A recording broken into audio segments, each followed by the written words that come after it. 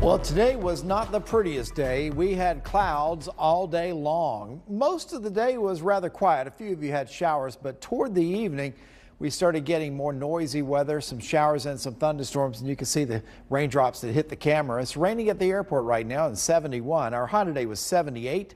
Our low 69, 1.67 inches of rain out at PTI today. Most of that fell during the morning hours. Some of that has fallen this evening. Low 70s in the cities right now, some 60s away from the cities. This area has been working on us the last few hours. It's beginning to pull away now. It's in the easternmost area. Still some in Alamance County, but it's weaker than it was, and also in Caswell County. There's another area back west of Charlotte that's moving in a way that it should come across some of our southern counties and will probably give you a little bit of sound of thunder, might wake some people up as you get off to a good sleep in about an hour to hour and a half. You can see this weather, though, that's out there tonight now is weakening, and there's the activity to the west. There's a severe thunderstorm warning for that now. That may weaken a little bit before it gets here because the atmosphere has been getting worked over here. With flood watches out for the Triad points north and also to the east and a little bit to the northwest back into Yadkin County and Surry County.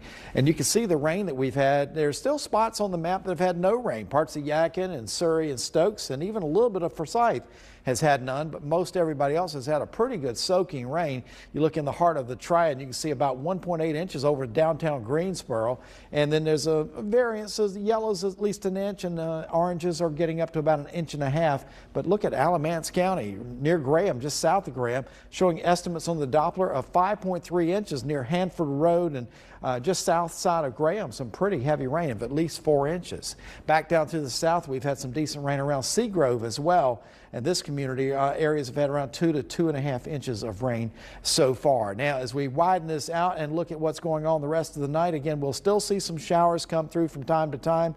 Things will get more quiet toward daybreak. And as we look at what's going on through the time period as we go into the morning, you can again see things are looking better. And tomorrow afternoon, I think we may even get a peek of the sun for a little while. That front is helping to pull the moisture strip that we're dealing with now, but then we got to start dealing with what's coming from the Gulf, and of course that is what's going to become Hurricane Helene. Forecast to be a major hurricane by tomorrow evening or by Thursday evening. It becomes a hurricane during the day tomorrow, and you can see its journey on the forecast models, and you can see Thursday afternoon, Thursday night, and then it becomes a tropical storm Friday morning as it works its way to the north. The rain from that system will be coming our way by late Thursday night or Friday. You can see it coming up from the south, and that heavier rain spins up especially toward Asheville. Wind gust here, we may see some gusts getting up close to 40 miles per hour, and rainfall with the system will total between what we got tonight and through Friday will be about 3 to 4 inches, but much more back toward Asheville. Beaches 84 and 82, and pretty good weather the next couple of days. They'll see some showers, but it won't be as rough there as it will be in our mountains. Mountains will see some showers and storms the next couple of days, but not from the tropical system yet. Our overnight forecast here is for a few showers and possible thunderstorms. Tomorrow, again, we have the chance. And as we look ahead, you can see that we've got temperatures in the 70s, higher rain chances Friday, a little bit better on Saturday.